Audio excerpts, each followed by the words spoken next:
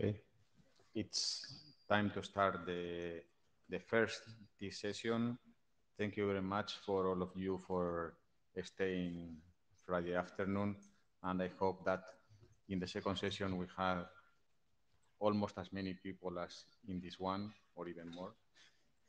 I don't know. So let's start by the IETF not well, just a reminder of the policies, and that by contributing in IETF and in particular in this working group, you are agreeing to follow the IETF processes, and that if you contribute, you should disclose any patent, etc., that you are aware of, and that you need to work respectfully with others. So I don't expect much heated discussions today, but if they happen, okay, just work respectfully. So just the discussions, keep them technical, no personal discussions here, and prepare to contribute to the working group. Just here, we are not too much here, we are friends. For the people here, just don't forget the scan, make the photo, sign in with the, and always use Miteco. Now we are, at this point, we are all used to this one, but don't forget it. And turn off any audio and video, so we don't have any kind of echo. And for the remote participants, if any, that unless you present, you don't, you try not to put your audio and video and use a headset much better to be heard better.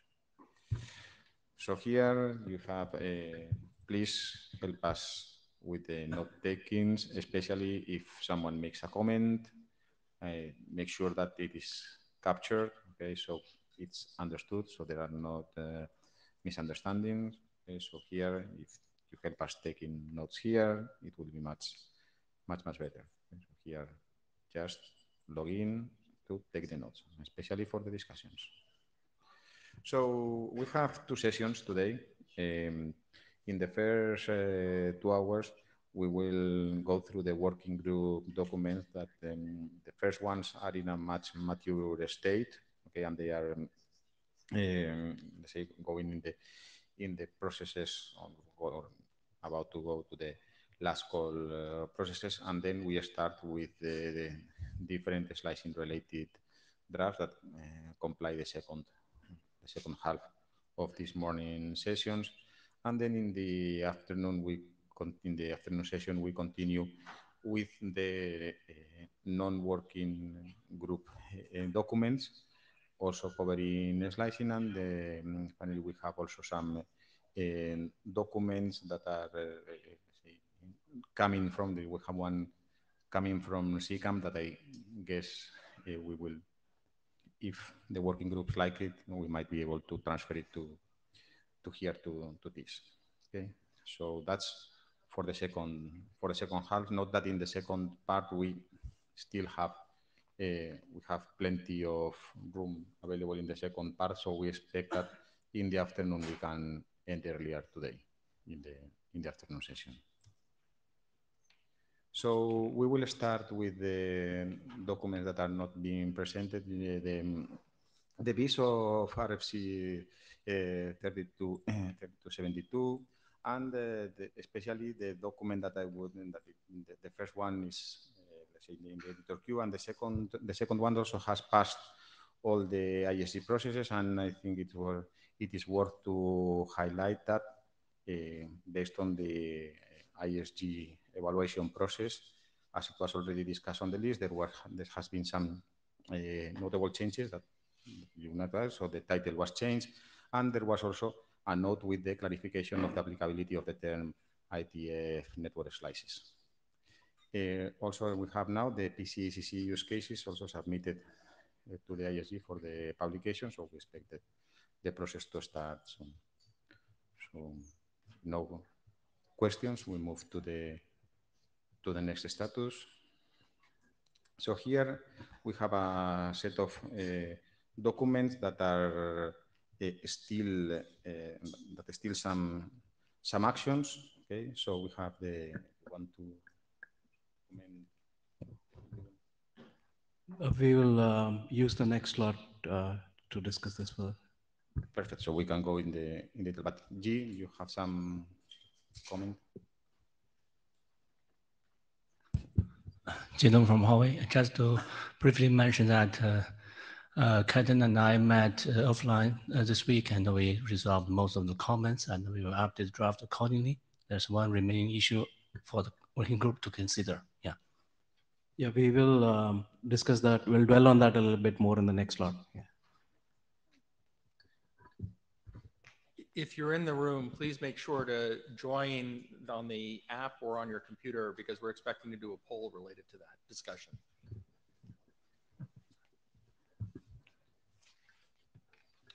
Okay.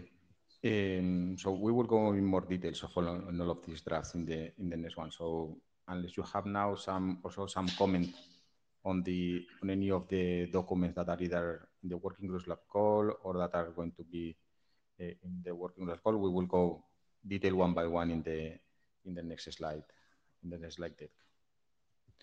So here for the liaison, we have this framework for network slices, that it is this ongoing liaison that we have, that we just inform them about it. And I think, Scott, if you are around to come to the mic for there is another potential liaison on OTN, if I remember correctly.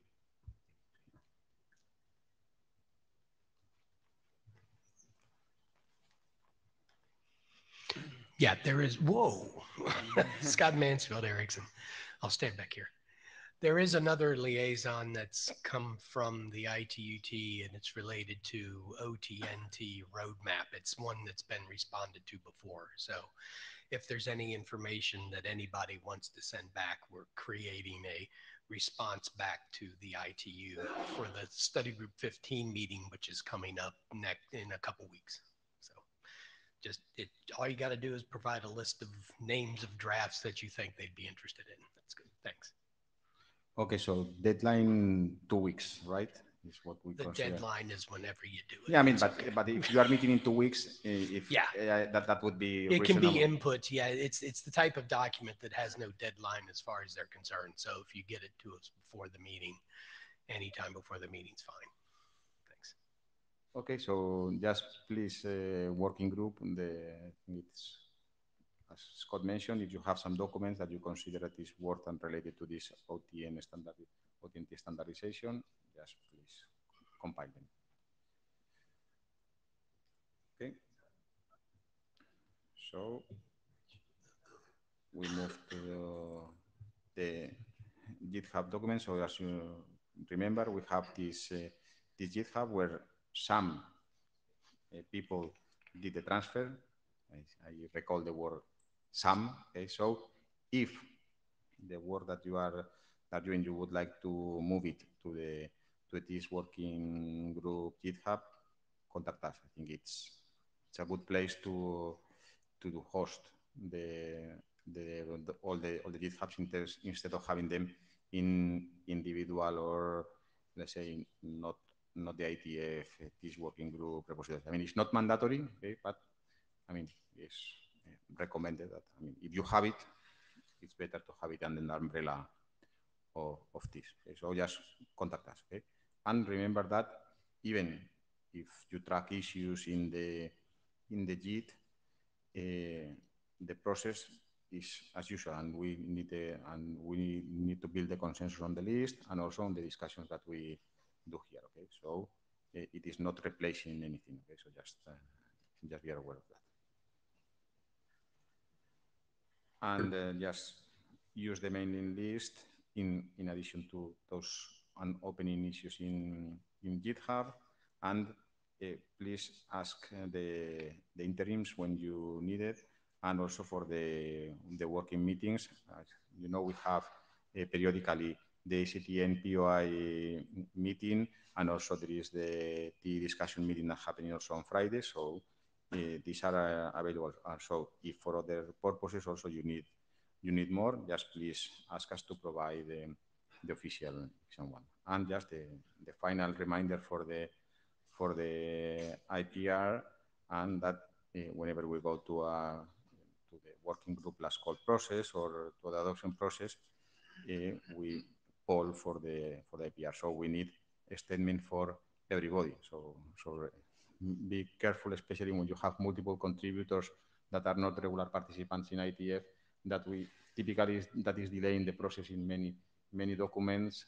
We have now, for example, we have an example now also with the young computation one, that there are some people even that the email addresses that not exist, and it's complicated.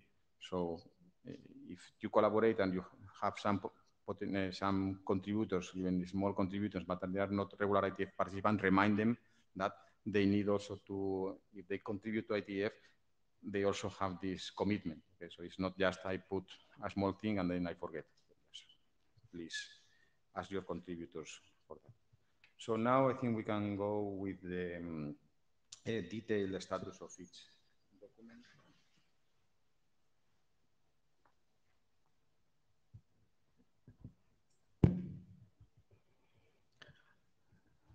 Yeah, next on the agenda is the working group document status. I see about 50 participants on MeetEcho. If you guys haven't joined the app, please do. So there are 28 documents listed on this slide. We have made some progress in pushing some of the modeling documents towards the finish line. And we're hoping that we will be able to get those out of the working group by the next IETF. So as always, quality reviews are most welcome as we work towards putting in publication requests for these. We have a couple of documents, the RFC 3272 BIS and the IETF network slices draft that are in RFC 8 queue. There's one document, the PCCC use cases document, that for which we have put in a publication request. We have 8 working group documents on the agenda today, so that leaves us with 17 documents, and the status of each of those are listed in the slide deck. Of those 17, there are a couple for which we have this post working group last call tag suffix to them. One of those is the GM plus controller interwork document. It did go through an early routing directorate review. A few comments came in. A revision was published to address those. So the next step for that would be to get the Shepherd write-up completed and publication request put in. The other document that's in the post-working group last call is the enhanced VPN document, and we'll dwell on that in an upcoming slide. I will not be, as usual, walking through the status of each of these documents. I will, however, double-click on a select few, which we deem need some immediate attention, and dwell on those. For the rest, you can go through the slides. You can go through the status reports that were sent to the list. And if you have any questions or comments, please do post them here or send those to the list. So let me jump to slide 3. This is the Yang document that covers performance metrics for virtual networks and TE tunnels in the ACTN context. There was a revision published for this in September, and with this revision, the authors are saying that there are no more changes to be made, and the document is ready to be considered for working group last call. So please do review this in anticipation of an upcoming last call. And this should we should get going with this as soon as the VN Yang document is complete. Can we go jump to slide 6, please? This is the document that talks about applicability of ACTN to network slicing. The authors did publish a revision for this in late August, and with this revision, they are saying they are done, really done. So again, the plea here is for reviewing this in anticipation of an upcoming last call. Let's go to slide 7. Okay. So this is the enhanced VPN document. We did take the document through a working group last call before the last IETF. There was a revision 14 that was published to address comments that were received during the working group last call from Joel uh, regarding the isolation specific text. The document then went through an early routing directorate review. Uh, Thanks to Ketan, we did get fairly detailed comments and a fairly thorough review of the document. Revision 15 was published as to address some of those comments, and as Chi mentioned earlier, the authors did sync up with our routing directorate reviewer this week, and uh, it seems like they have made some progress. Uh, there was an updated set of review comments that Ketan sent to the list this week. So there still seem to be a few core issues that need to be resolved. One of the core issues is with regards to the use of two terms for the same construct, that these two terms being VTN and NRP. And the ask was to use NRP for all practical purposes and remove the use of VTN. The chairs did discuss this, and we believe it's a valid ask. And before we pose this question uh, to the group, I would like to request Ketan and G to see if they have anything else to add to what I said. Ketan, G, the floor is yours if you want to add something.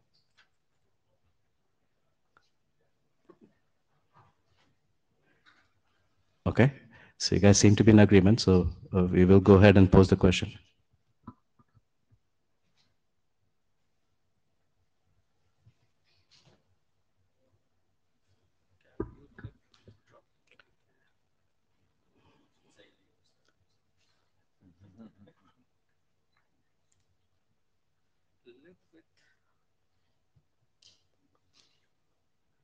Okay, don't be shy.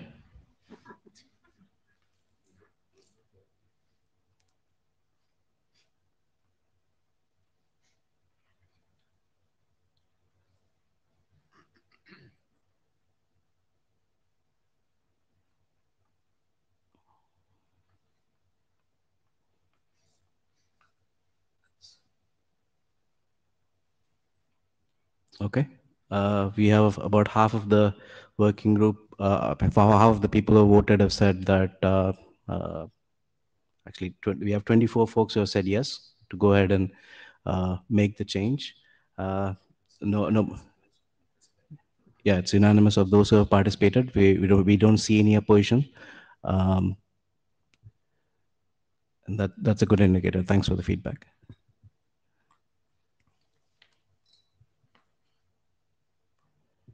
Okay.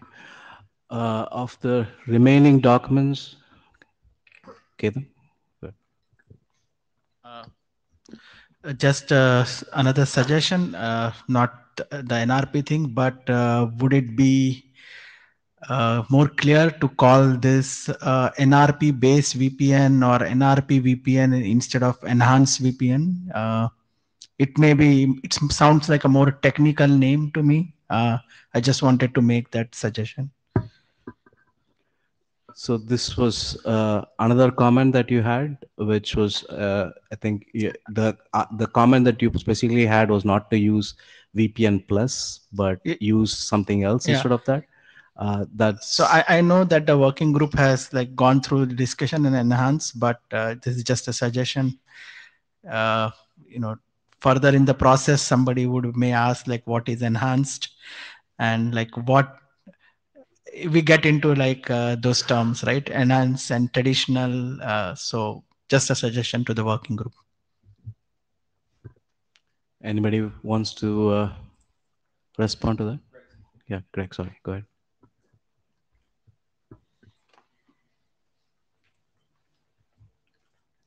Greg Mirsky Erickson. Yes, I appreciate the discussion and the question of tightening up the terminology. Thinking of it some more as that, I think that any VPN solution will be NRP based. So what we're discussing now as enhanced, I think that probably would be just possible to remove enhanced altogether.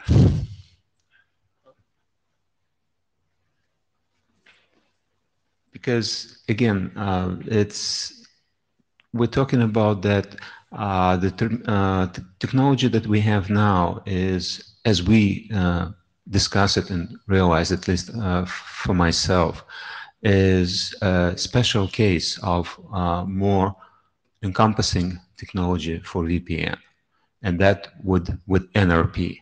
So maybe we need just to realize that and say yes. So basically what we are doing, we're evolving VPN, and that will be VPN, and our existing technology is just a special case of it.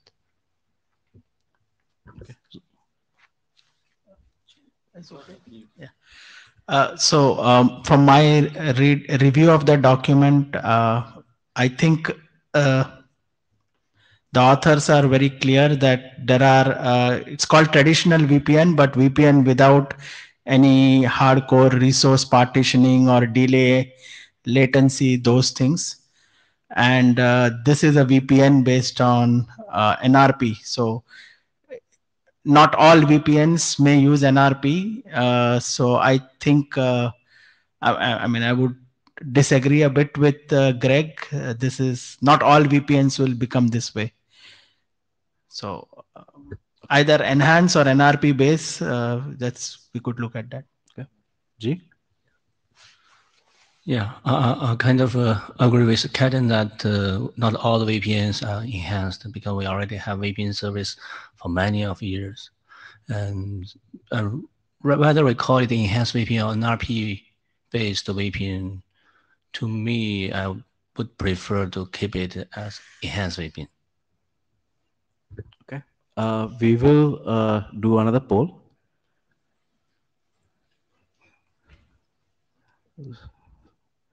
How do we answer this? Oh, yes or no? You should explain the poll. Oh, if you... Okay. So if you want to keep the enhanced VPN term or use the new NRP-based VPN term instead of the other one. Right. So yes. So yes, keep as it is. No, we don't change anything. No. No is that you want the new term. Okay. 50-50. And if you don't have an opinion, don't participate. But yes is current terminology, enhanced VPN.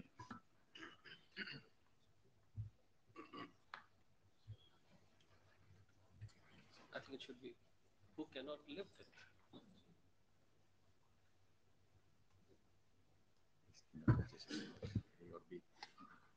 So we have a nice race going. Let's see which one. But it seems to be settling out fairly even, but NRP-based slightly ahead.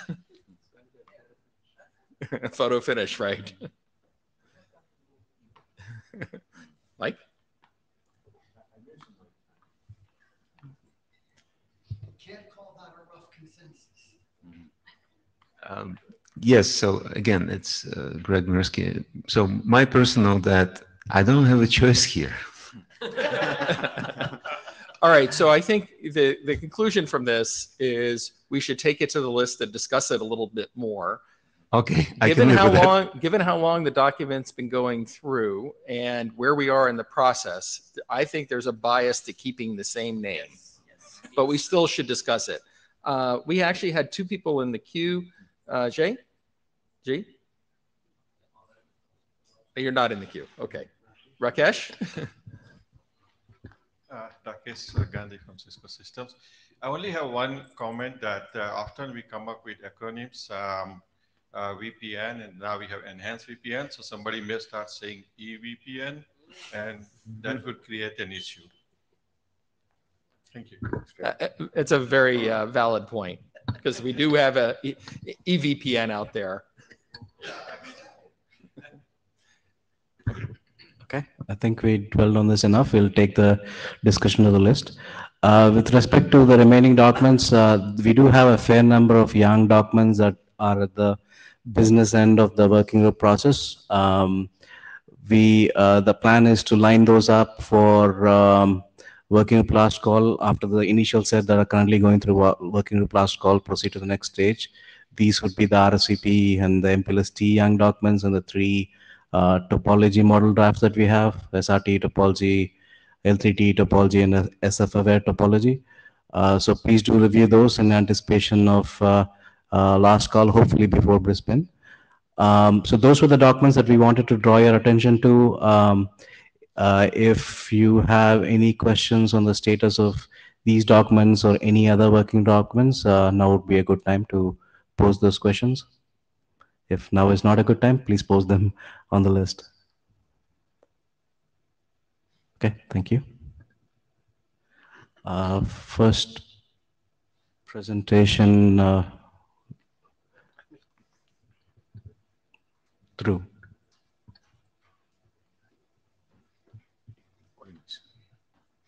Should I do next slide? Or click on this? Yeah, say next slide. Okay.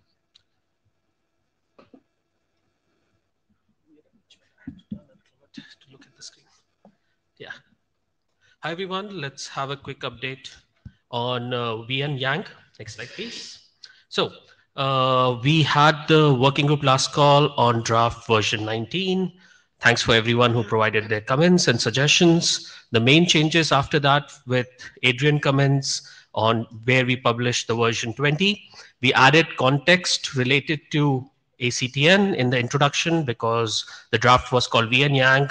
We know the main use case is ACTN, so we added a little bit more description about that at the start instead of in the middle of the document. One comment was that we should clarify a little bit more that how we are relying on the T topology connectivity matrix. So we added that part as well. There were updates to figures and JSON examples.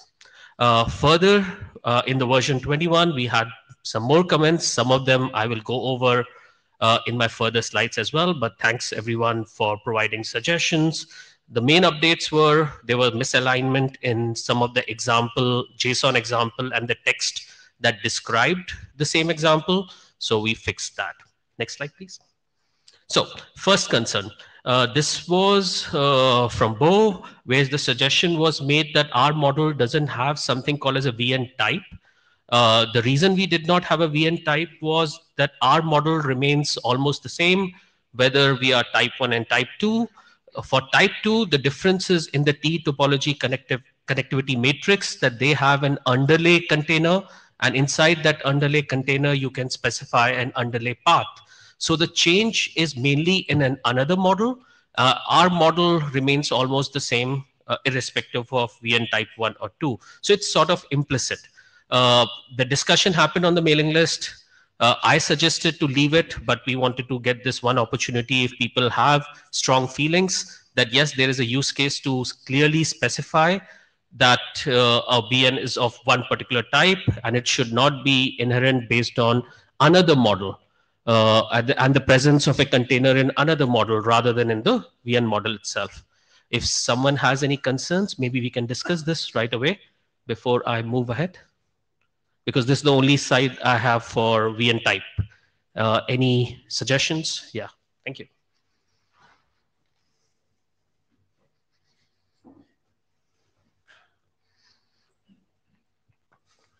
Yeah, Italo speaking. I look at I think what is missing in the VN type 2 is how you create the underlay topology. Maybe we can add this example, and I have a mixed feeling. Maybe from that example, we will see whether we need or not the type. Because from the connectivity request intent, you don't need a type. Because you are totally right. When I request a connectivity, I add the specifier, do not specify underlay path constraints.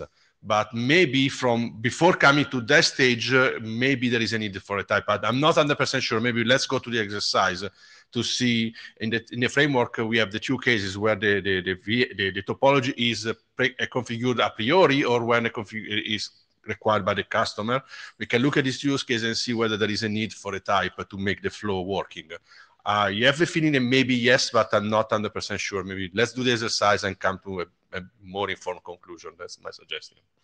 Just to confirm, there is an example in the document. The document does talk about VN type 2, but actually you are right. This comment also came from Tom Patch because the JSON gets a little complicated. Yes. And what's happening is that the VN model JSON is pretty simple, and the T model JSON is the one which gets complicated. And I was not 100% sure, as in, this is not the place where we are defining T topology model. How much detail about T topology model settings should I go We in? can So make it simpler. We can make it simpler. We can make it simpler. I tried to find a balance. Maybe there is still this thing. I would love to maybe work with you. Maybe let's just show the node and the identifier should be enough, but show how that there is a set or a get operation on that topology to get the nodes and the links. Maybe we don't need to be, maybe a network with 3-4 nodes should be enough, but. Italo, I think that's already there. Just see, like, how I can make it better, because what you're asking is there. Maybe it's not meeting your expectation. Okay, let's double check. Thank you. Okay, let's move to the second concern. The second one is with respect to, again, JSON examples and the use of URI. Now, as we all know, T topology is an augmentation of IETF network and IETF network topology. Both of them use URI type for various leaves like node, network, link, termination point. And if you go to the INA, where the INA types, where the URI is defined, it's type string, but in the description, it clearly says that you need to follow the RFC based on which RFC 3986, which defines how a URI type should be. Let's go to the next slide and see what happens then. So in earlier JSON examples, we were just using string. And we had seen even the earlier RFC from IETF network, they were using string, so I thought there was no problem. And in fact, Med had an errata, which Med pointed out that no, a colon is must. We need to have some prefix, colon, and that string. That only will make it a valid URI format. Otherwise, we are not following the URI anyway.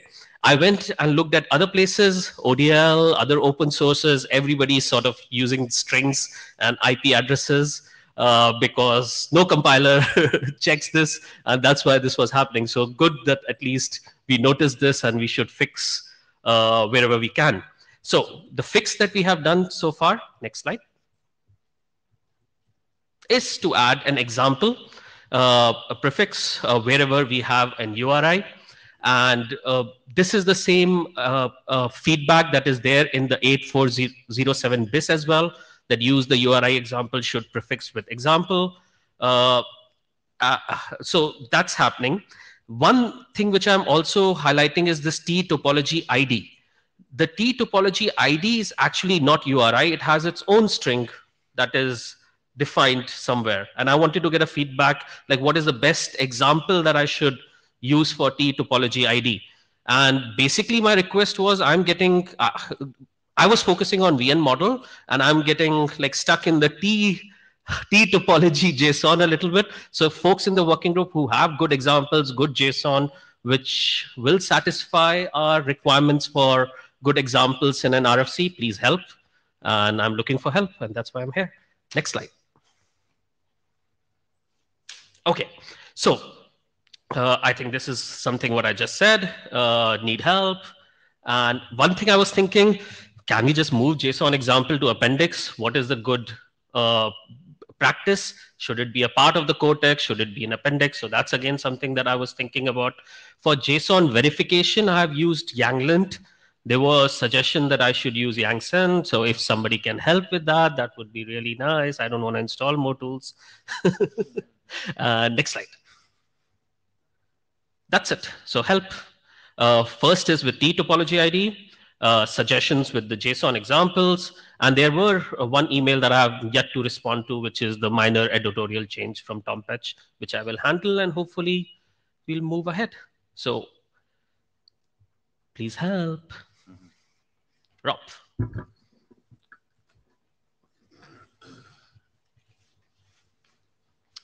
Yes, generally examples in the appendix is a good place to put them. It will help not to become the document like a super elephant. So anybody has Yangtze installed who can help me? I've looked around even during hackathon to find someone. I was not able to. This thing, is there anyone who can help with that?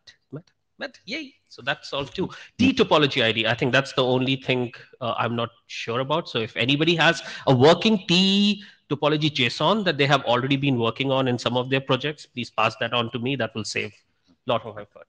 Okay, but what I hear also that is interesting is that there is a model out there produced by the working group, the team topology, that has some doubts in some field that, so we might be interesting to see in the working group if maybe not, or even not here in a separate place, we can have some solving these doubts and clarifying the fields that, well, implementations will have, I guess, if we don't say anything here, implementations will vary on what they have. But here, at least, there are some places where there are doubts. Yeah, this is a fundamental model, so we need to make sure that, like, we have clarity on this. And if there is some good example that the working group agrees, we can put it on Wiki, we can put it somewhere, make it easy for people to access. That would be really helpful. So we did have a tutorial draft that kind of expired a while back that was supposed to have sufficient examples of how the T topology model would need to be used. I mean, we could go revive that, but yeah, I mean, we should be able to get you examples. Yeah, there's misalignment between that one as well. And even I think the examples would be not following the URI there if you look at it. So we do need to fix that one as well. Okay. Yeah. Thanks, Dhruv. Thank you. Thanks for giving me time. And we'll look forward to version 22. And if there's anybody willing to help Dhruv out, your help would be greatly appreciated. Thank you. Thank you. Next would be Italo.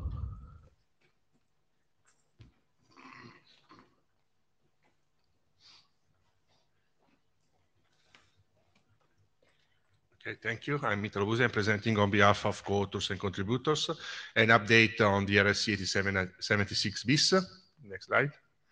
Okay, what we did, we updated the draft from 02 to 07 to address mainly the comments where we're coming from the first working group last call round on T-tunnel and T-part computation drafts.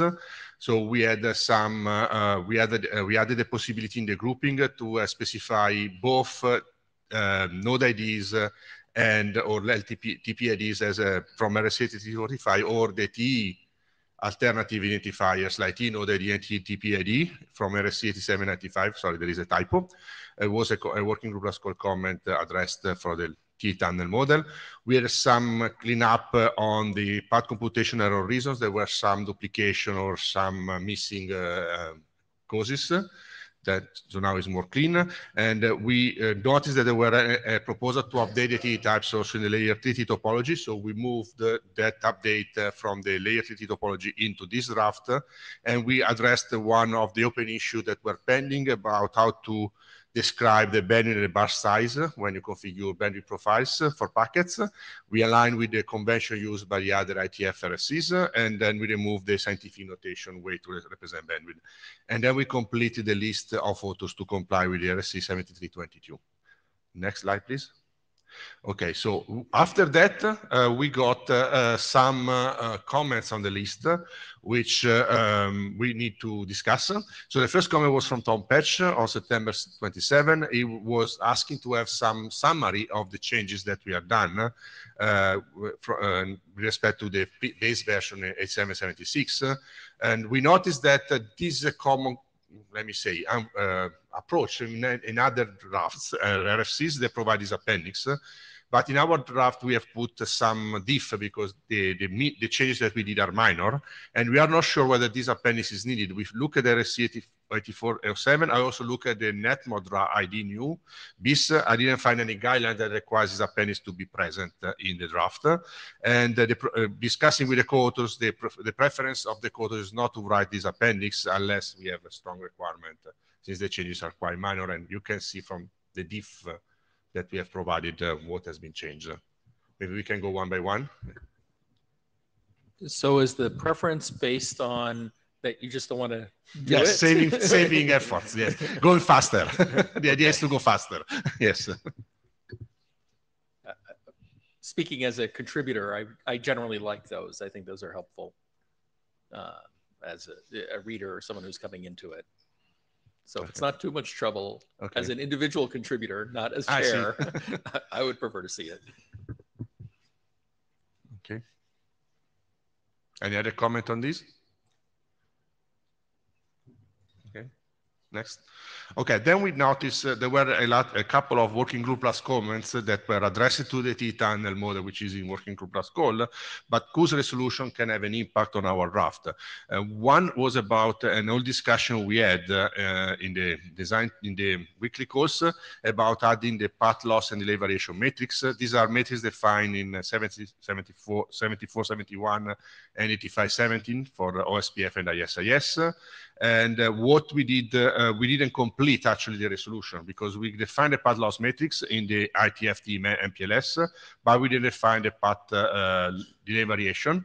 And also we had some discussion, but we didn't complete about the fact that these matrices are not MPLS specific.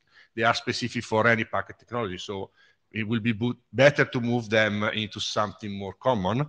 So maybe a possible solution for this is to move the existing packet loss metric from the IETF MPLS to the packet types in this draft and to add the missing metric in our draft. And maybe there is also some description which is good in the T-tunnel model, but maybe it's more belongs to this draft because it's more generic issue. We put that in the tunnel model because this issue was discussed before we started this draft. So we didn't have a types, a BIS document to work on. Now we have it, maybe it's more clean if you put this clarification in the types. Again, comments on these are appreciated.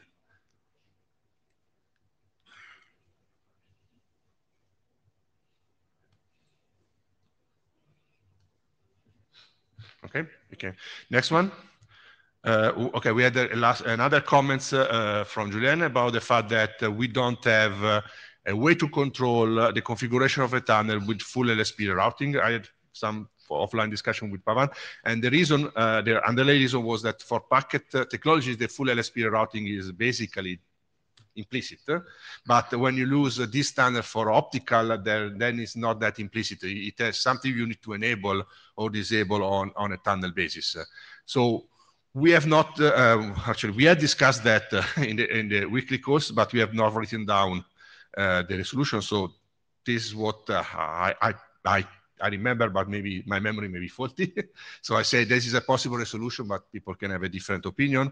What we could do, we can deprecate. There are two identities exist in the RSC 8776, LSP protection type reroute extra and LSP protection reroute, which are referenced to the full LSP. But it's not a restoration. It's not a protection mechanism. This is a restoration. So we think these two identities are wrong, and we can either deprecate or even obsolete as these are. That should not be used. And then we need a new type to say that the restoration schema is full LSP routing, such that you can use this when you can control. And maybe since the behavior in the packet and the circuit is quite different, we can remove the default values such that in the packet world, the full LSP routing is always assumed as a default, and the packet controller may reject any attempt to remove it. In the optical controller, you put the default none, and you allow the operator to configure this value on a tunnel by tunnel basis. But again, this a possible resolution. There is no consensus among the authors because I forgot to write it down, and maybe my memory may be faulty. So it's good, but it's good to discuss in the context of the working group. So we have a resolution agreed by the working group. And the resolution here, how much does it impact the T-tunnel? Just removing the two default values. So you wouldn't need to change the other document. It's not a major change on the T-tunnel. Yeah. Also here is not a major change on our document. Yes. Okay. Next. Oh, there is Tarek. Hey, hi. This is Tarek, and as a co-author of the T-tunnel draft, I understand the ask, and it's reasonable. We can remove the default. We'll discuss it further, but this is it's an okay ask, in my opinion. Thank you. Tarek, we cannot hear you very well. The voice was dropping. Your voice is dropping a little bit. Can you try? Hello, can you hear me well? Hello, Italo, everyone? So. Maybe you can write in Zulip and somebody can. It's better than last time. I mean, you are the next presenter, so we do need to sort the Oh, mic okay. issue out. But go ahead and state your comment. I just wanted to signal that as a co-author of the T-tunnel draft, I'm okay with the proposal. Oh, okay. Thank you. Is that true? Oh, okay. Thank you. It's clear. Yeah. Thanks. Next one. Okay, next steps. We think the document is really for working group plus call, and we have to consider when we go to working group plus call that these three documents, T-types, TE, and pack computation, are quite strongly related to each other. Is a big dependency. So as we have seen in this slide, sometimes a comment on one draft may affect the other two drafts. So it's better to keep the three all together to make sure that when we go to ISG, we have a consistent set of documents and models. That's all. Thank you. Okay, so I guess there are all these minor issues that need to be solved now before going to last call. So you would like me, or in the middle of last call we can. Okay, we can go last call with this version and then add the rest. Okay, that makes sense to me. So then we can start now the IPR polling process, and in the meanwhile you have time to solve. I'm sorry, I think I misunderstood. You have more updates to do, correct? Yes, these ones are coming from the MPLS. So when the updates are done, we should do the last call. Okay, so we do a last call and then with known updates. Okay, we do the update based on this. Yeah. And then we do the last call. Okay, right. We can do quickly. And then the documents, we have to be careful to make sure that they progress as a set. Yeah, so exactly. It's easy to do that after we've done a publication request, but we actually want to do it before. Yes. So we want to submit them all three at the same time. Makes sense. Okay, then it might be then better to wait to have the final version with these updates to trigger all the process. Yeah. Okay. Okay. Try to do it quickly. Thank you. Okay, perfect. Thank you.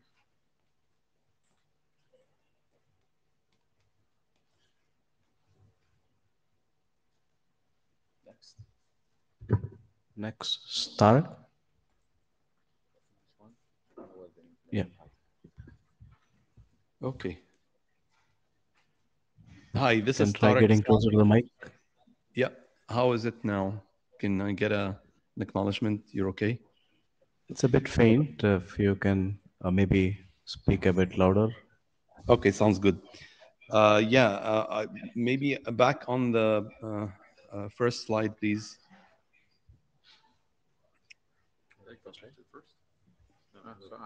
It's okay. I just wanted. Okay, so today I'll give you an update on this data model for traffic engineering tunnels, LSPs, and interfaces. We did publish revision 34 from last time we met, but it only included a moving one author from the first page as a contributor. That was the only change we made. And I'm presenting on behalf of the co-authors. Next slide, please. Very high level history on this. So the update that I'm going to give today is really a replay of what I gave in IETF 117. This data model contains two modules, one module for the configuration and state of generic traffic engineering attributes. And the second module is to cover configuration and state that lives on the device, specifically and strictly on the device. There were several comments that working group provided. I don't want to, mention name and drop name, but thanks to everyone who gave comments and previously. The authors addressed all the comments in revision 33. And we did present updates in the last IETF, as I mentioned. As of now, the draft is going through a working group last call since October 16. We started getting some comments, and again, thank you for people who are reviewing the document and providing the feedback. Next slide, please. So the updates we made in revision 33, just so that we refresh again, we removed some defaults to allow flexibility on certain leaves, so implementations can decide their own defaults. We added an active leaf under the path, a candidate path, that will indicate that the path is active or not, or after it's been instantiated. We added a leaf ref under the forwarding path to link it to the reverse secondary path. We add a preference in the secondary reverse path that was missing, and we described how it's used. Next, we had a restoration type for the under the tunnel, and we added this restoration none to indicate that no specific restoration type is desired. I understand there is a recent ask on the list that came about this default, and we will take it as a comment to be addressed in the working group last call revision that we will make. And next, we added text to describe how bidirectional and associated bidirectional LSPs can be provisioned using this data model.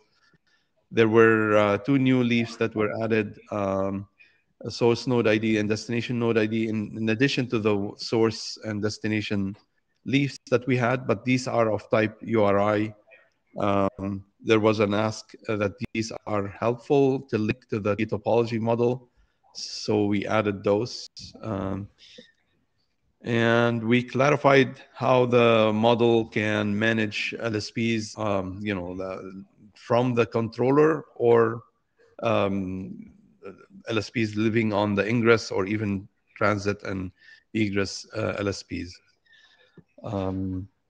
And there were some updates that were made in the RFC 8776 update. So we did align to those updates to make sure that we are in sync.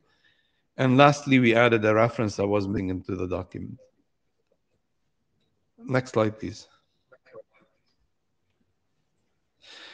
So the ask in terms of next steps, I mentioned that the document is in working group last call. We encourage more folks to review the document and provide any feedback if they have, or acknowledge that it's ready for publication. It's a longer document, so we appreciate people being patient with reviewing it. Thank you. Yeah, so strictly speaking, the last call ended last Friday. The intent was to get the comments in so we could discuss them here. So we did get some comments that came in this week. The reality is that we'll take any call right now, even though last call is technically expired, because there's always an opportunity to do IETF last call. So it's better to get them in now, even though the working group last call period ended last Friday. With that said, as soon as the authors say that the revision is done and give a summary on what changes were made, if there's not major changes, we're not going to do a third last call. We will just proceed. So authors, please let us know when you think all working group last calls are addressed, and make sure to send a summary of changes to the list, and then we'll move forward with the Shepherd write-up and publication request. Understood. Again, as a reminder to the working group, if you have comments, even if you haven't made them, send them now, because we don't want to hear about it at IETF last call. Thank you. Thank you. Understood. Thanks, Tarek. I believe it's Italo again. Sergio? Okay.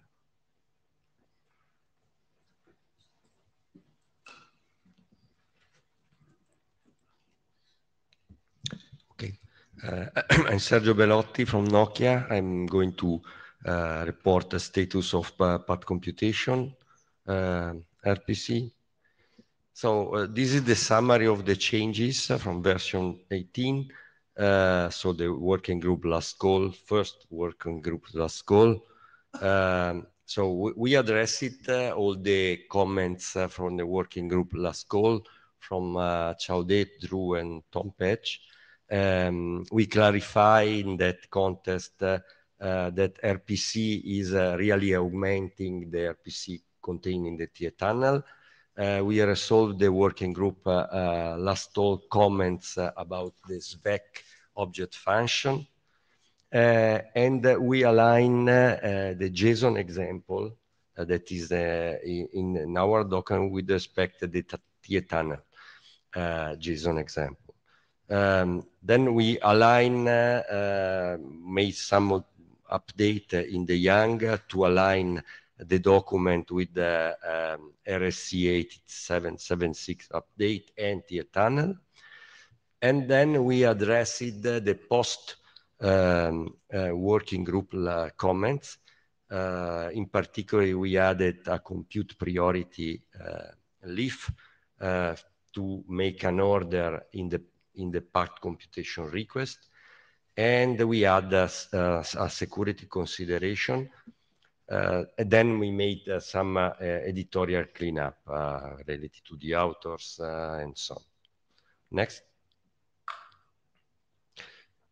So one of the modifications was to add this compute priority leaf. The path computation can be different depending on the order of the request.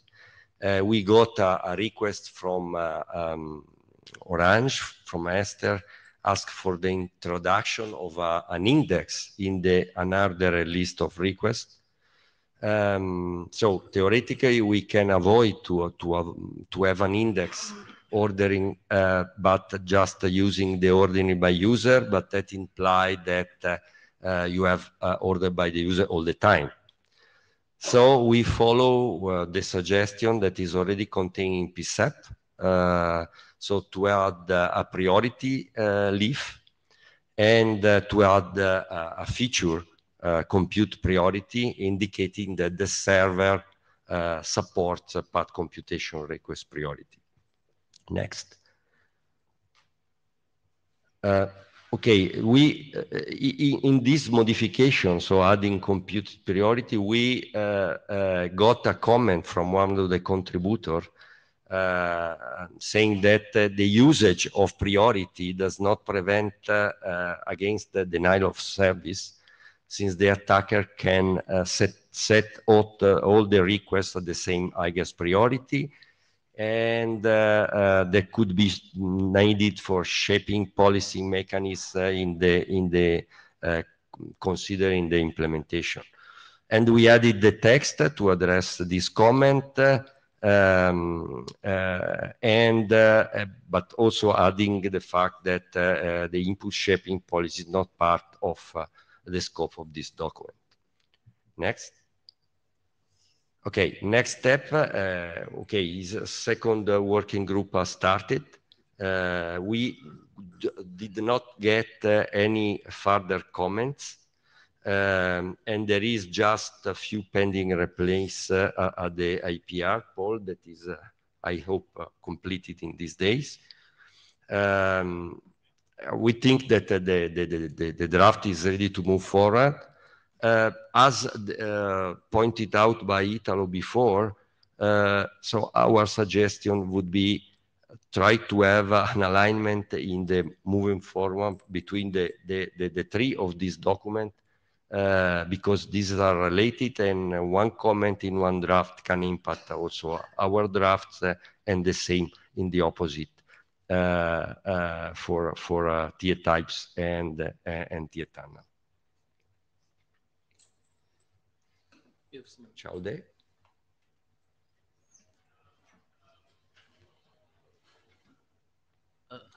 Okay. In yesterday's CCAM working group, I raised some discussion point on service path computation, and I also raised some requirement that I think it's valuable to also consider in the OTM path computation. So I would like you to also, maybe we can have some alignment in the future. Okay. Okay. But you require that to update the model with you plan to have updated or not? No. Okay, okay. Okay, it quite depends on what we found in the discussion. And currently, we cannot judge whether we need to extend the current model or not. You mean extend the model and CCAM, not this one? It's hard to say right now. So we are in the middle of last call. So if you intend to suggest changes, yeah, now would be a good time. Okay, okay, understood.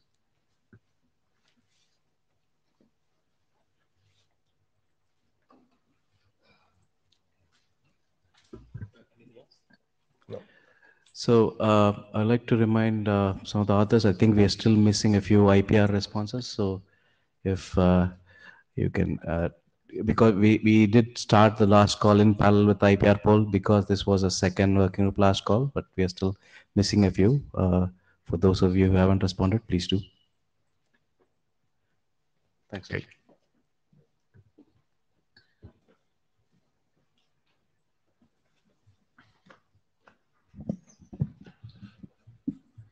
Hello, everyone.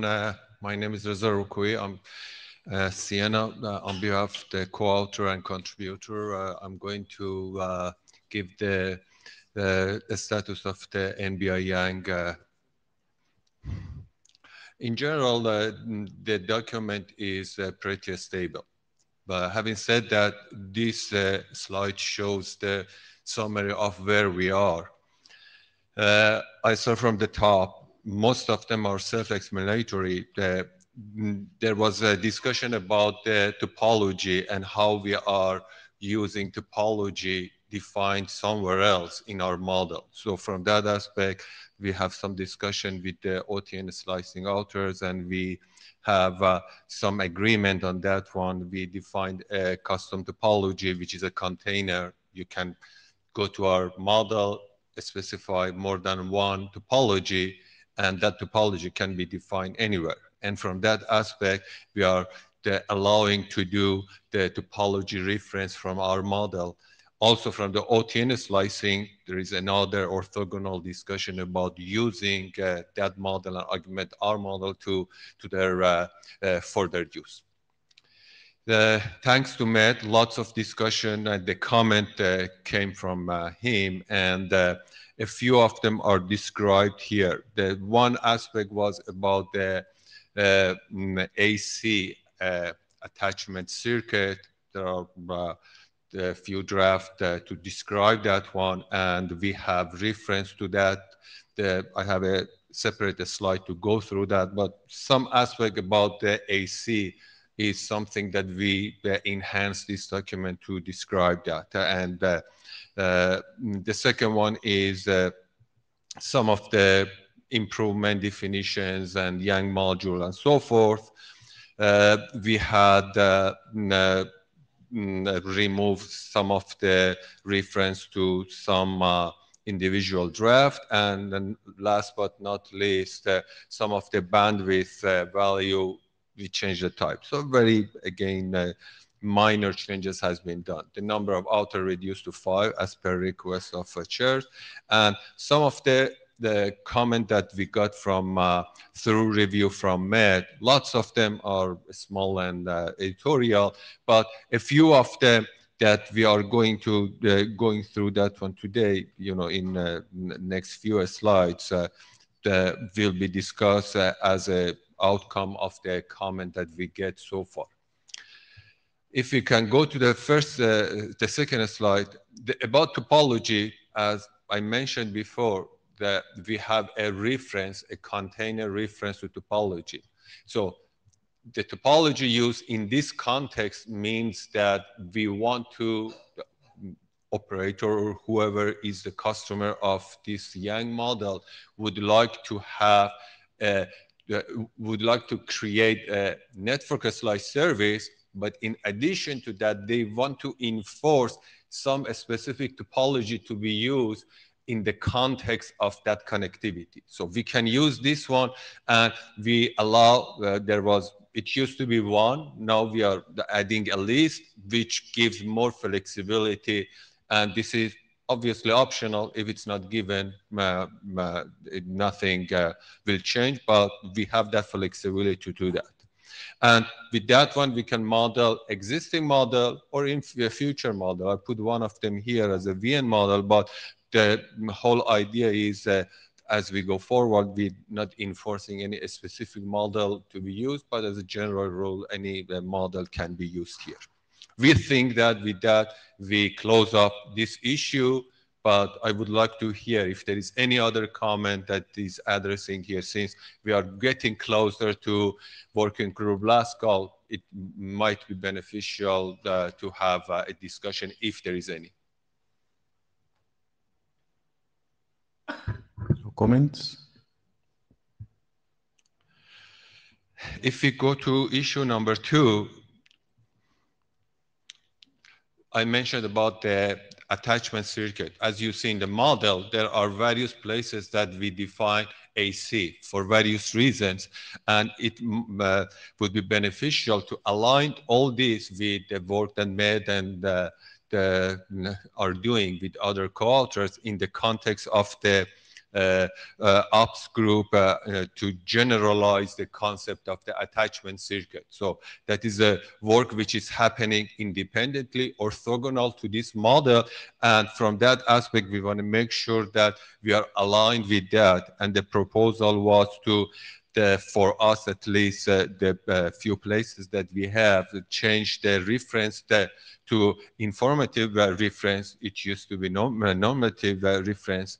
And from that aspect, again, we think that we address the issue here, the concern, and again, more than happy to hear if there is any additional need to be done in this context, or this one satisfies the request.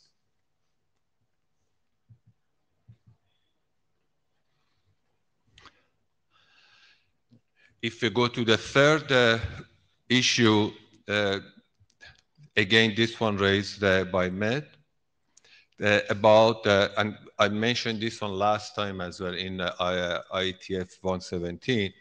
The QoS model that we have is on the top right. Today, the model that we have is not per cost, because the assumption was at the time, our model is technology agnostic, and from that aspect, it's just specifying an intent. If it is the intent to create some network slice services, so from that aspect, there is no need to specify the incoming and outgoing QoS per cost. But Med mentioned that the picture on the right, lower right, it might be desirable when we have per cost, define the QoS per cost. Also, there is a bandwidth support in that model, the model taken from that L2 VPN RFC 9291. The question that we have, this is still on discussion. We don't think we resolved that yet, but one thing that we want to hear from the audience here, is this acceptable to basically go towards direction of adding per cost support? If the answer is yes, how we can do it? Should we just take whatever is in RFC 9291, just put it and bring it to our model, or do some modification? So more than happy to hear. This is one of the areas that is still not resolved because we want to go towards the working group last call. Again, more than happy to hear if there is anything that you can add here, or you can add it on the mailing list. This is something that we are waiting to hear more about which way to go. I'm not sure if chairs have any specific opinion on that side as well. We do have people. Yeah, Bo.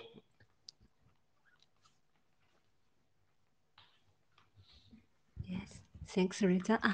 And from the discussion with the Matt, I think the PERCOS actually is also technology agnostic. It's class of service. It can be used string to define that. Okay, so as the author, co-author of this draft, we think we can accept that. Okay, yeah, fair enough. We can see if there's some method to simplify the definition, because on the right part, it seems like a list. So I don't know, like we like to hear the feedback from working group, whether there's some better approach to model that. Mm-hmm.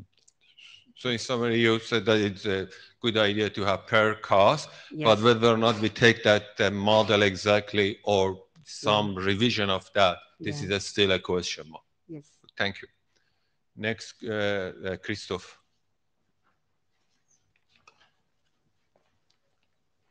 Yes, Christoph Sarkovic, Juniper Networks. Yes, I second the comments from Bo. For example, when we try to apply this to 5G slicings, one 5G slice can have multiple 5QIs. 5QI is the QS kind of QS in the mobile network. And if we like to map this to our network slice service model, we need to have PERCOS capability of defining PERCOS limits, bandwidth limits. Yeah, great. Thank you. Thank you. Luis? Yes, Luis from Telefonica. My question here is if these costs would have implications not only in the SLO, SLEs, but also in the match criteria that we could apply to the slices. So yeah, definitely. That would be the case. Yeah, okay. If I rephrase what I said, when it goes to realization, it has an effect, how to realize that. Definitely, if you specify the northbound, it goes all the way to the model itself and realization. Definitely, this will have some effect on that. Okay. Thank you. And that's it, I think. Thank you for all comments. So the summary is, yeah, it's a good idea to go with the green model.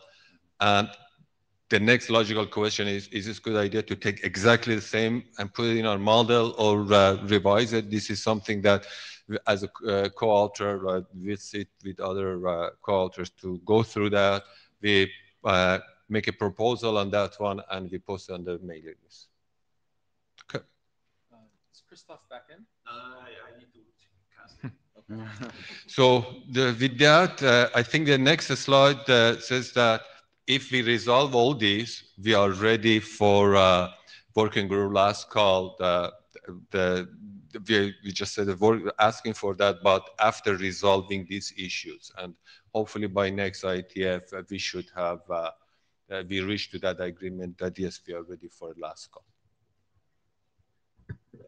Thanks. If you can summarize the proposals on the list, especially the last one.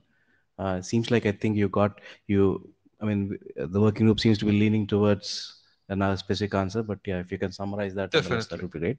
And yeah, it would be great if you could close this before the next meeting. Yeah, I understand it's been a long road and appreciate all the work that the authors and contributors have put into this. Thank you. Yeah. Yeah, Drew, please. I think the name is also one thing which we need to, which is a big thing. It's IETF network slice everywhere, and we have to do RFC, XXX. That bit is pending. Good point. Yeah, we will, hopefully by the time that we have this one for the last call, that one is already RFC and we can just take that one and add it there. But it's a good point that we have to work on the name as well. Yeah, so, thanks.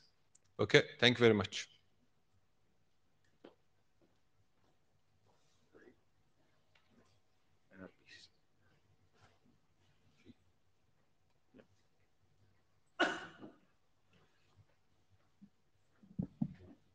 Hello, everyone. This is Jiedong. I'm going to give an update about the scalability considerations for NRP draft on behalf of the authors. Firstly, a little bit of the recap of the concepts. We know that, I think most people know this very well. We have the concept, the general framework of IETF network slice, but maybe RFC network slice, defined in that draft. And this kind of network slice services can be realized by mapping the slice service connectivity constructs to the NRPs. An NRP consists of a set of dedicated or shared network resource and is associated with a filter topology. And if we want to support a large number of network slices, the scalability of an NRP is also an important factor to consider. So this document is talking about the scalability considerations in both the control plane and the data plane for the realization of the NRP, and also propose some optimizations. Okay. Here we summarize some of the scalability considerations mentioned in the draft. Basically, in the control plane, especially the distributed control plane, several aspects need to be considered which are related to the scalability. Like the number of the control protocol instances need to be established, and the number of the control protocol sessions, the number of the control messages advertised by each node, and amount of the information need to be carried in each message. In the end, this is the number of the computations. For example, the shortest path forwarding computation, which need to be executed by the network nodes. These are kind of sensitive to the number of the NRPs, and this need to be considered when we provide a solution to realize an NRP in different scales. Regarding the data plane scalability concerns, this document firstly describe and analyze the pros and cons of either reusing existing fields or IDs in the packet versus introducing a new ID of fields for dedicated NRP identification. And the scalability implication of the different encapsulation options are also analyzed in the draft.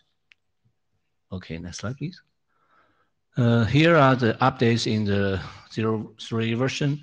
But the previous discussion on the scalability, we'll get some output from the group and also posted on the mailing list. This time we added to the draft as a new section called Scalability Design Principles. The text is still the same as the one posted to the mailing list. So it needs further review and feedback so that we can polish it and make it in a good shape. This document also replaces the term to align with the framework draft. And we also have some editorial changes in this version. Okay, next page. Okay, here we list the design principles in the draft. I will not go through it one by one, but basically we have some considerations about the relationship between the NRP and the topology, and how we can support more NRPs with a limited number of the topologies, and the data plane, what kind of identifiers need to be carried in the packet, and how they can be realized in different approaches. We also consider the configuration and the instantiation of the NRP in the network nodes. Okay, next slide. Okay, these bullets are more about the path selection, taking the NRP specific attributes and states into consideration. And this, we can support either centralized controller-based path selection, or we can consider the distributed approach. Okay, next slide.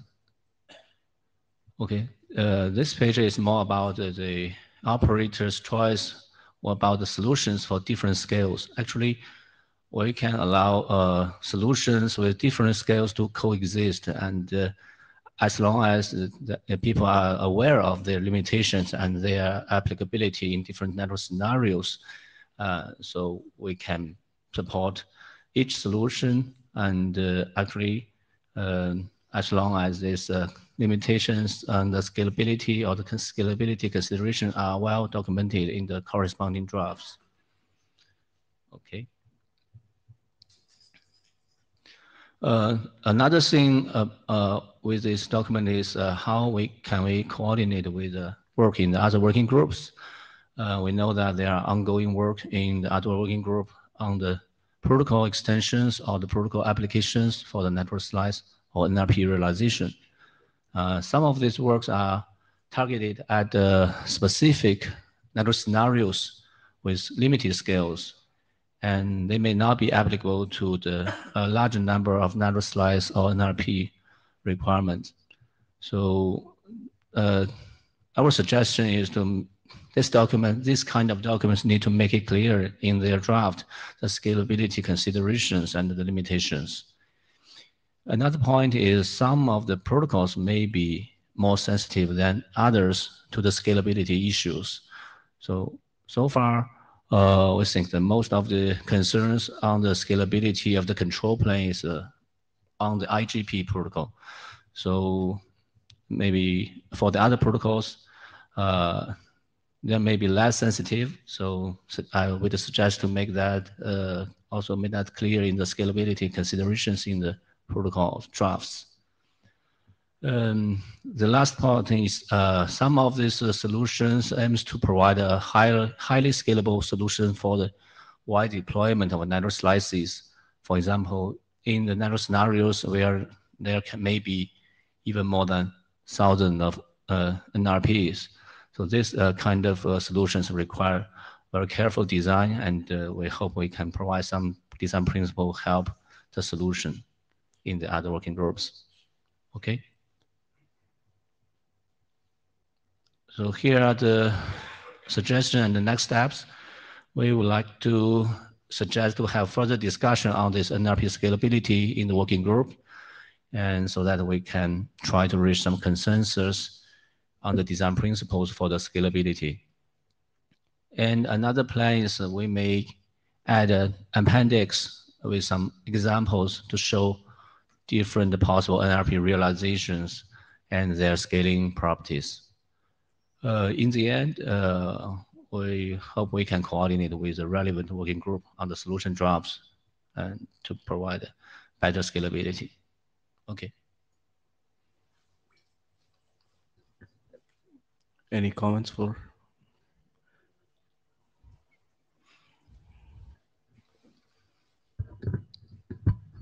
So I think this is the first document that uses RFC XXX network slices. You know, it says we can refer to these as that. I'm not sure that's a great way to do it. And I'm reading the text, it doesn't always feel helpful. So I think this is a little cumbersome, and we have, as a working group, have to figure out how to, if we're going to have a short term for what the document, the framework is network slices using IETF technologies. It's a mouthful. Yeah. But RFC XXX network slices is a little awkward and not necessarily understandable. So I think we are going to have to grapple with that a little bit as a working group. I think look at where you're using the term in the document and see if you really need the XXX and rather than just saying network slices. I think this is going to be something we're going to deal with across multiple documents. Right. You're just the first one, so making the comment we need on to this. make Thanks. some agreement and to update the documents Yeah, all but together. if go read through the document and see whether where you use RFC XXX, whether you really need it, whether it really adds anything. Yeah. Okay. Hi, G, this is Luis. I was wondering if this scalability issue opens the door to some work in the benchmarking working group or somehow to find a way of benchmarking the scalability of the different options, different solutions. Because somehow you are putting there a kind of framework for comparing scalability, so maybe could be interesting also to have some ideas of how to benchmark this. Okay. Yeah, that may be a good suggestion. We can take a look at whether we need to coordinate with benchmarking on this topic. Rob Wilson, just to Lou's point about referring to this, could you just put it in defining the terminology section that network slicing in this document means this, and then refer to network slices throughout the document, just as without the RFC XXX in there? Thanks, Rob. Adrian Farrell. it's good to hear an AD say that, because we're only doing this because our beloved ADs, I use that adjective inadvisably, have told us to try to do this. Lou, to you, please don't ask a non-native speaker to look through the text and see whether it feels good or not. If I said feel good, my apology. I meant to say, and I thought I said, whether it adds value, whether it adds anything. So if it means something specific, great. If it's just a search and replace of an old term, and we're really talking about network slices or slicing, just use that. We don't. And I'm also happy to go through the document if you would like to do that. And I think that would help, just like, a 2-minute conversation with the document. Yeah, it's like in front 4 of you. places, and I think if you just drop them all, it's probably good. But we can do that offline. Okay, good.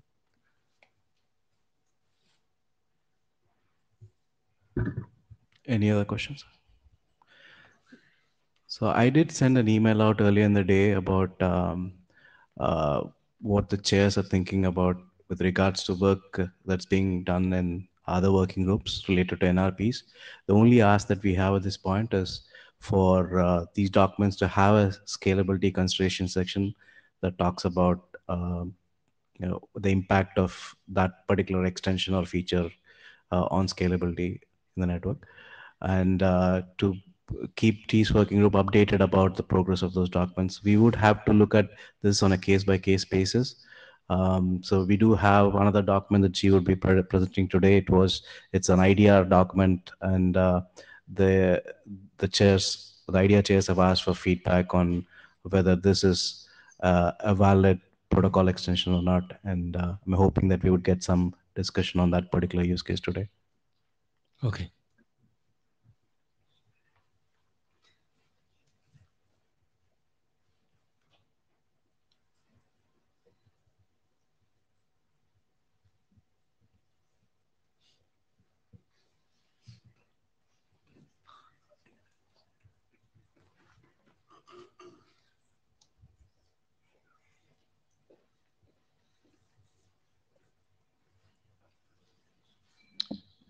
Hello, my name is Krzysztof Szarkowicz from Juniper Networks. I would like to present updates about RFC XXX network slices realization. So that was changed, yes, terminology was changed here on behalf of my co-authors. Next slide, please.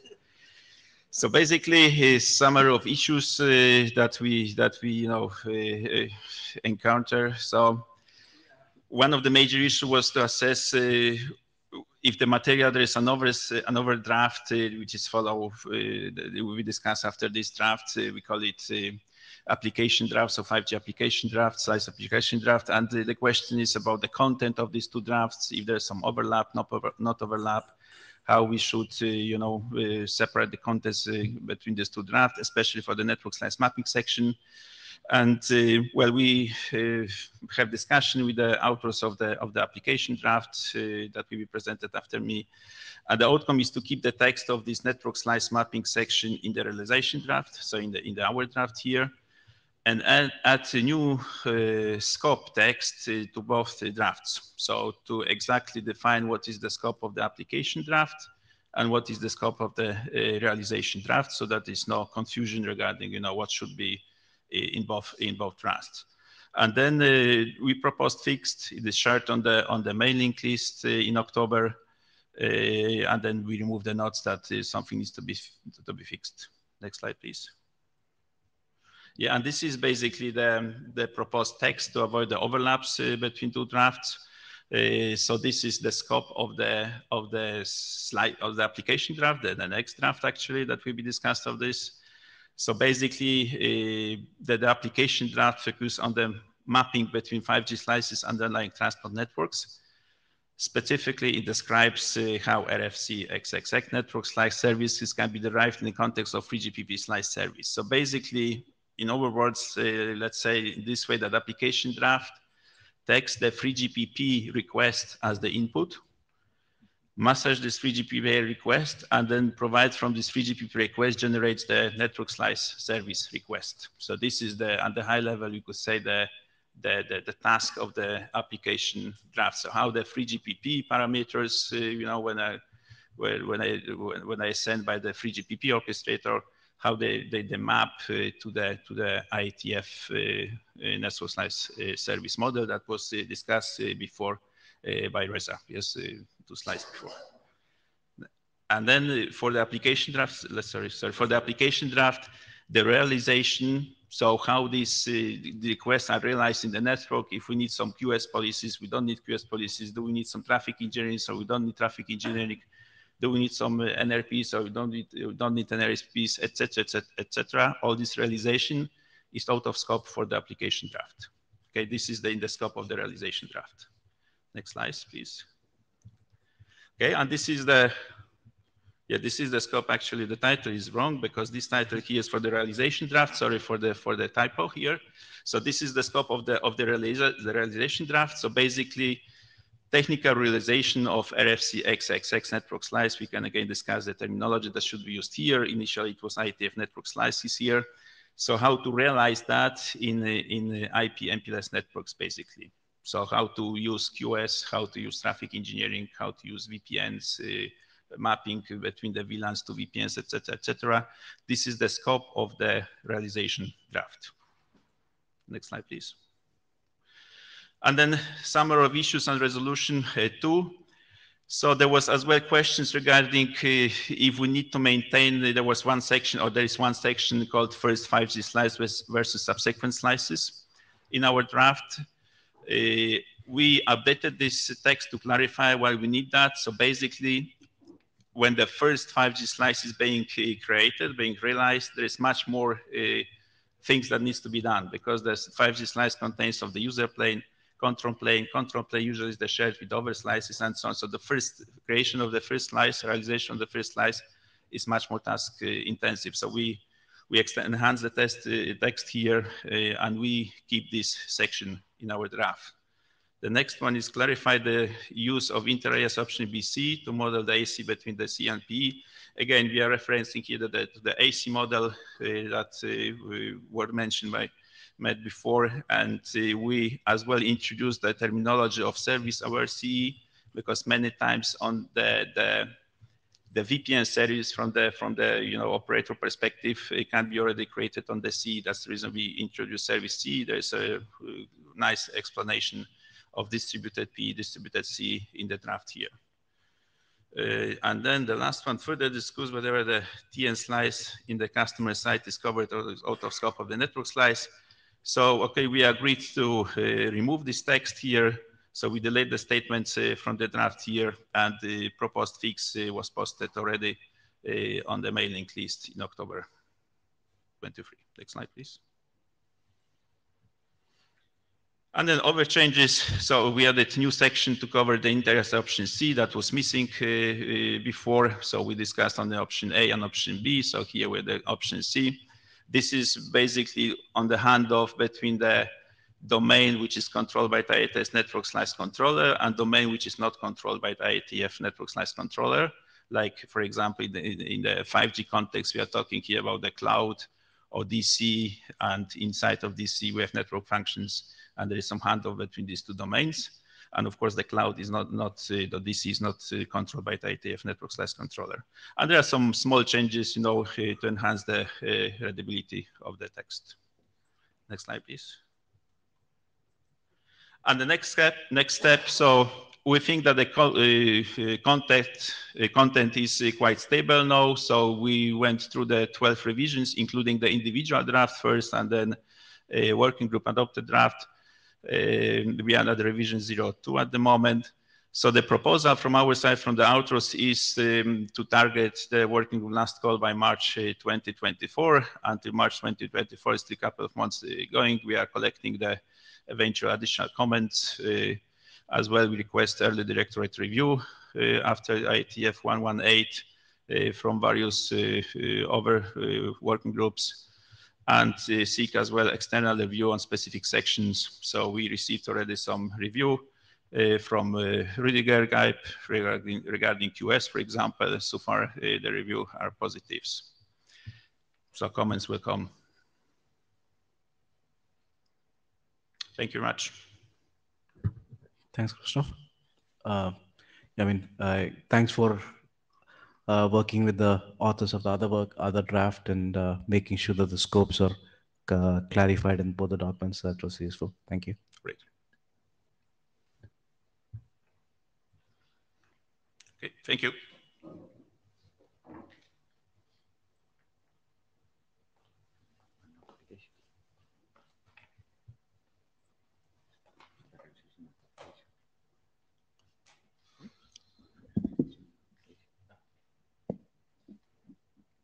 So, hello everyone, this is Luis from Telefonica. I will cover the other document that Christoph was commenting about, which is the one entitled application. So essentially we take the request from the 3GPP and try to take those parameters and map them to the MBA model that was presented by Reza before. So next, please. So as a little bit of background, this document is the result of the merging of 3 previous documents. So we have been presented several times, and also just to highlight as well the fact that we had a meeting with the authors of the realization draft, identifying points to be covered. These are not in the slide, so let me comment briefly.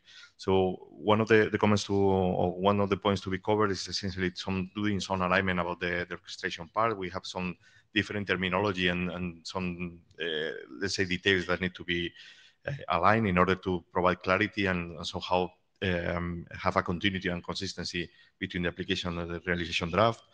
Another topic is, in the application draft, we comment about some potential ways of doing the handoff of the flows entering the slice. So because this is somehow could be a blur boundary with the realization stuff, the idea is to put a clarification, add a clarification paragraph in the application. So such a way saying that we provide some survey of different options, because later on we do an exercise of mapping to the MBI model. So somehow we want to introduce the topic, but not entering into realization details. It's just simply clarification of some artifacts that we use later on the exercise of mapping to the MBI model. Then also with this alignment, we realize that we will somehow have a very clear and a better understanding of potential gaps that could be either in IETF side or 3EPP side. So we identify things, for instance, at the time of identifying what could be the kind of connectivity. You remember in the MBI model, we identify as any-to-any, point-to-point, point-to multi-point. So this is currently not provided as an input from 3EPP. So we need to figure out from where we will take this decision, right? So these kind of gaps will be documented, and with this alignment and this, let's say, top-down approach, we are sure that we will identify gaps that could provide consistency. Another point is with this, maybe you're familiar with the application draft. We are including some examples of how to do the mapping from the 3EPP side with the different alternatives. So we also agree to include some example in the realization draft, so in such a way that we can provide continuity as well from the request up to the realization with in IP and PLS networks. And finally, as well, some other clarifications about a number of identifiers that are being used in the realization draft. So these are more or less the points taken by the two teams, and we will work on keeping this consistency in both documents. So regarding the changes, we also added the clarification test that was commented by Christoph. So it's the same test. I will not go into that. Just simply saying that we are somehow sharing the things in both drafts, so an external reader can understand which is covered in each of the drafts. Next, please. Apart from that, some few changes, editorial changes. So we provide a simplification on the end-to-end network slice mapping procedure. We were in the previous version, there was a kind of workflow explaining the procedure, a little bit complex and also a little bit entering into realization matters. So we removed that. Apart from that, we also added in one of the figures that try to represent the relationship between 3GPP object classes and IETF stuff. We added the APARP object for clarification, for supporting, let's say, the discussion later on how we use the parameters from 3GPP, and also the alignment in terminology that also we have commented before. As a next steps, we have in mind to elaborate more, add more examples of this mapping between potential ways of interpreting the 3GPP objects and also different situations that we could have in the network. So currently, we are covering three examples: the CE mode, PE mode, and also the PE mode with the attachment circuit case. But there could be other potential cases that could be worthy to include. So maybe this is a kind of open question to the group, if this is worthy to enter in these descriptions, or maybe we can stay as we are. So we were thinking, for instance, the dual home 5G, the case of the dual home 5G entity. So for instance, the UPF or the GNOD or the CU that could be dual home. So trying to understand the implications of that fact.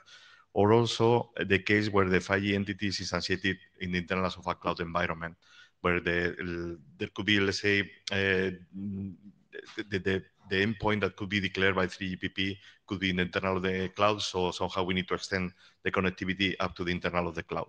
So it's an open question that we would like to know what the working group feels about that. Also, we want to ensure the full alignment with the latest version of the MBIM model. So be sure that we are in the mapping exercise that we are doing, that we are using the latest version so that this is consistent. And we would like to encourage the working group to review the mapping examples. This is important because, having externalized on that will help us to be sure that the mapping is correct and that we are not missing anything, or we are not introducing errors or taking wrong assumptions. So it would be great if people in the working group could go through them. Also, that after the liaison that was commented before by Pavan, we could expect some comments maybe. So we would be, let's say, expecting those comments. So let's see, as soon as they could come, we will try to address. And in line with the realization draft, we want to work for pursuing the working group last call for next IETF. So we will try to be ready for that point on time. And that's all from my side. Okay, so thank you very much also for the effort on aligning with the other draft. I have a question on the 3GPP. I guess, did you already receive some comments, or they are going to come? We expect that they are going to come. We are somehow also interacting with 3GPP, so providing some change requests to 3GPP via the work that we are doing in Orange. So we expect that something could come from them. And do we have a dependency on the documents from 3GPP? I guess because you plan to go to last call, but I don't know how stable are their documents compared to ours. So if we have any dependency, that forces us to wait.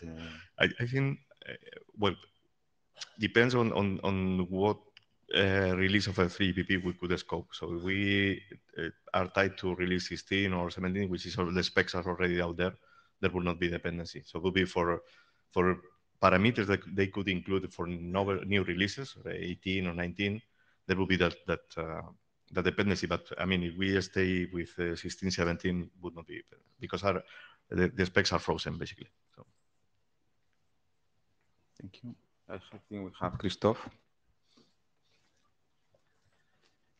Krzysztof Szarkowicz, Juniper Networks. I wanted to comment here on 3GPP a little bit as well.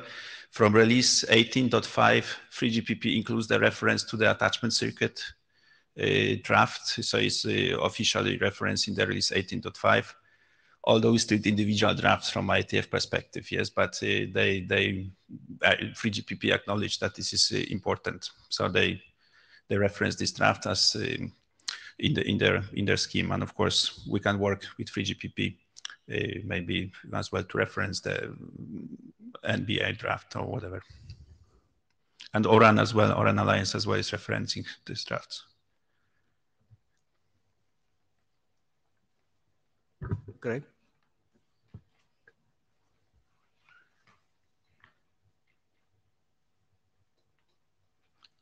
Greg Mirsky Erickson.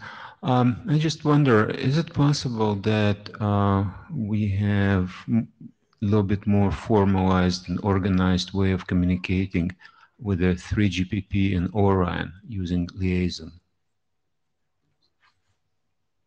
Because that would be somewhat more definitive, not only in this subject, but just in general. So we did send out a formal liaison to 3GPP and various other standard bodies about network slicing related work. So there is a liaison that already been sent out regarding this. We haven't received any specific response back, but it's been sent out. Yeah, asking them, especially because, again, my understanding with the 3GPP release 19 work, where they will approach QoS modeling. So it seems like we are ahead of them. So there might be a risk that what we define would not be used by them. So, I mean, we'll continue sending out as and when we reach certain milestones, we will continue sending out relevant liaisons. But yeah, at this point, if they haven't sent anything to us. Yeah, something that would explain them the situation, that we want to be cooperating, not to be disconnected. Christoph? Krzysztof Szarkowicz, Juniper Networks. Yes, I wanted to comment on the liaisons with my ORAN hat as well. So we received the liaison from IETF at ORAN Alliance. And we probably as well issue liaison from ORAN Alliance site as well to IETF regarding the current status of the slicing in the ORAN Alliance. Thank you. Thanks, Christoph. Thank you. We have 14 minutes left in this session, so we have one more presentation as per schedule. Yeah.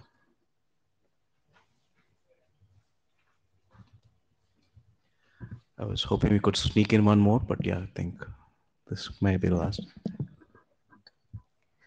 Hello, everyone. Can you hear me? Yeah, this is better. My name is Bo Wu, and I'm here to present this NRP Young model on behalf of all the authors. You can see that thanks everyone for the contributors and the co-authors. Next slide, please. So I want to give a quick recap on these NRP Young models because actually this NRP Young model has finished the first round of IPR process, but it's kind of now we don't move on. So in this presentation, I will give some updates on what we have changed since last IETF. Then we want to get the feedback from chairs and working group, like give some guidance on how to move this forward. And this NRP Young models is actually for multiple NRP management. NRP, like the previous has been presented, it's a concept introduced in NS framework draft. And these Young models covers not only the NRP network model, but also the NRP specific device specific models. And the model, we try to modeling all the mechanism that has defined in the working group draft, that is NS IPMPS and also NRP scalability. And in those two drafts, the NRP modeling management, including instantiation, and also the NRP scalability gives some mechanism on the control plane and data plane. So these are two draft give some framework on how our model is about. And the other background is that this NRP Young model is a merge of the two previous drafts, like one is NRP policy and this the other is NRP Young. And this model merge the take advantage of those two drafts. So we think now it's quite stable now. So the current status is that we complete the IPR process and we update this model and send out the revision 02. So I think this may cause some maybe questions to the IPR process. But so the updates, actually, we think the updates are not about adding the new solutions here. So I will give the further description on what the updates is about. But here we want to thank the Joe Haven and Tom Patch and Greg Bixby on the helpful comments to us. So next slide, please. Here I want to give the summary of these young modules. On the right-hand side, on the picture, you can see that this model tried to build an NRP model that, other than the flat resource management that currently we used, like T topology or those modeling, we actually use a flat resource management. But this NRP, we try to have that hierarchical management on the IP networks, IP MPLS network. In that way, like different network slices can have different service category, then different NRP can provide different SRO, SE characteristic. So in that way, like each NRP can provide the original flat QS traffic mechanism like before, but NRP level, they have another layer. So you can see on the left-hand side, that's the major components from NRP.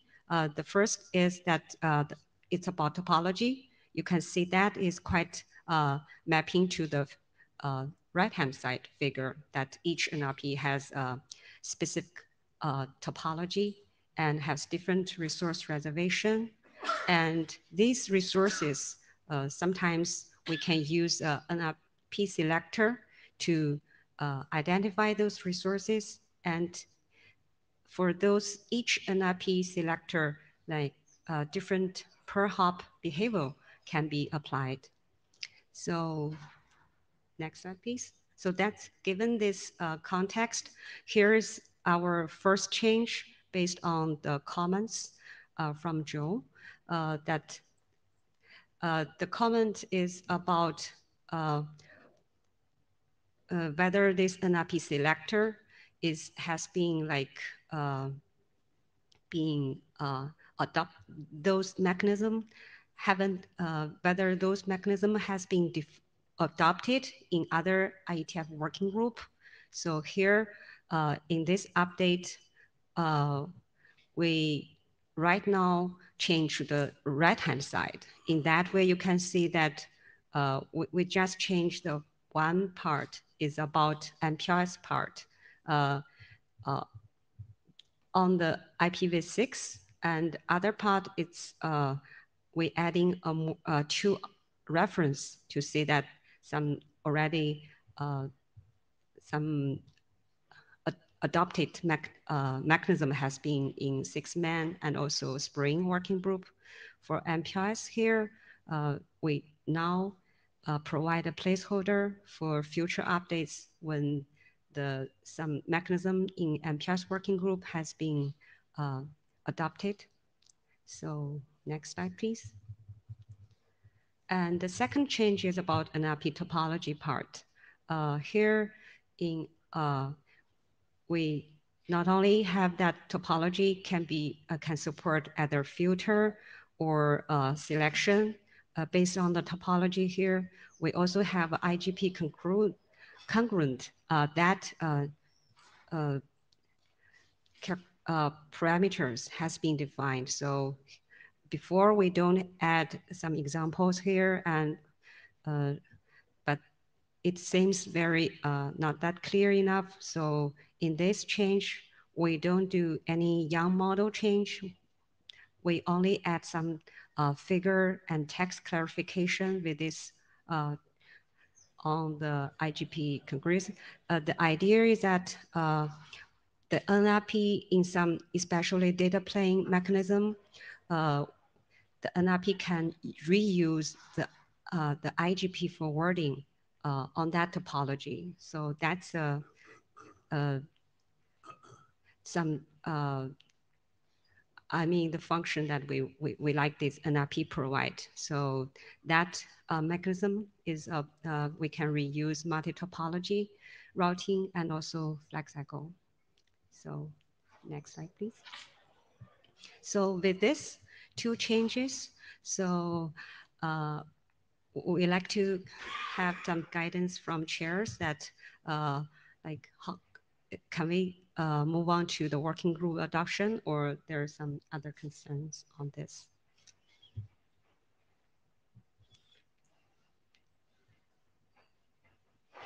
Yeah. In this merged version, you Yes. refer to PHP prop behavior profiles. Mhm. Where are those defined? Where do you expect to be those defined? I think for PHP profile, it's similar like a QS policy profile. So yeah, we can add in some more text to that. They were could previously defined in the Yeah. best bar document, which you drew from, but Uh-huh. in this version, there's no Yes. definition. Yeah, we So can either characterize you need to reference where it's defined Mhm. or bring that definition forward. Okay. Because right now it's just sort of hanging there and it doesn't have any backing. Okay. I see. So the feedback is that we need to fix that, then we can move on to the working group adoption. I think you want to not have any incomplete definitions, particularly when you had the Mhm. complete definition before. Okay. We can always fix it during working group processing, but it would Okay. be better, since it was in the previous document, to just bring Mhm. it over, unless there's a reason not to, and then you should flag the open issue. You know, Okay. if for some reason there's disagreement, you know, sometimes happens, you have two documents that come together and the Mhm. authors can't agree. It's better actually to flag that and say, hey, we don't agree on this. And then the working group knows that. Okay. But right now it's just incomplete. Okay. I see. I think if you had a reference to something that is already defined, of course, Yeah. that's best. But if Okay. you don't have, if there isn't something defined Yeah. and you had it previously, bring it forward. Okay. I think the NRP, pardon, can you make comment on that? So I guess this was an oversight. So there was no disagreement. So it's just a matter of bringing it in. Okay. So thank you. That's easy. Great.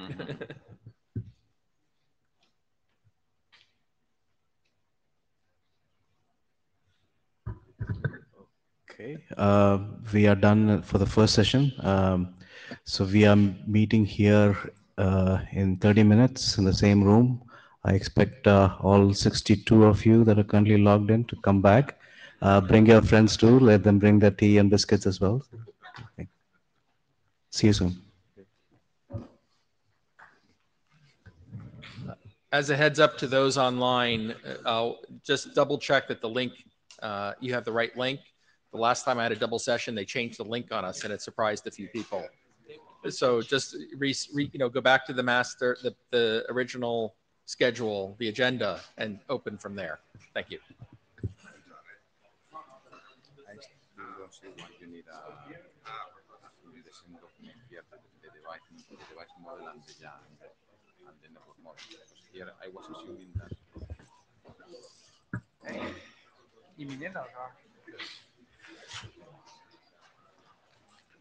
I wrote 2 notes about the network slicing. Yeah, I was reading that. Okay.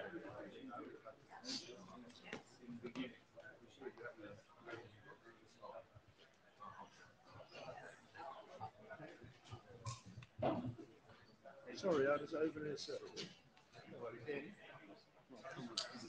I don't even remember this. I don't mind if the world